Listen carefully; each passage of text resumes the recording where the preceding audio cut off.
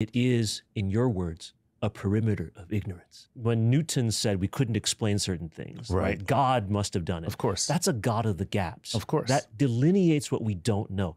The line you describe, I hope, is in fact that perimeter of ignorance which we slowly are moving toward and moving so that we do understand what the true nature of free will is. So this is where people will push back.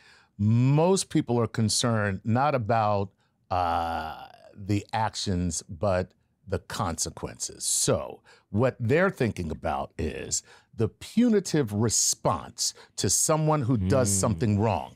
And is a punitive response a deterrent for somebody doing something wrong or doing something wrong in the future? Especially if they don't have the free will. Right. So there's the other side of this entire analysis is how does society interact with people who are being brought into the circle day by day. We're learning what we have control over and what we don't, biophysiologically, intellectually, emotionally. Yes. Why do people need anxiety meds? Do they have the freedom to not they have be children. anxious? That is why.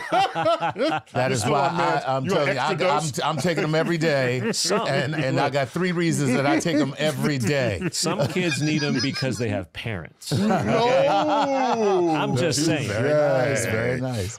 Charles, if we're going to exit this conversation, if we find a point of agreement, it's that this perimeter of ignorance, we recognize inside the perimeter there are forces operating against free will. Yes. Our physiology, our neurochemistry, and physics. Yes.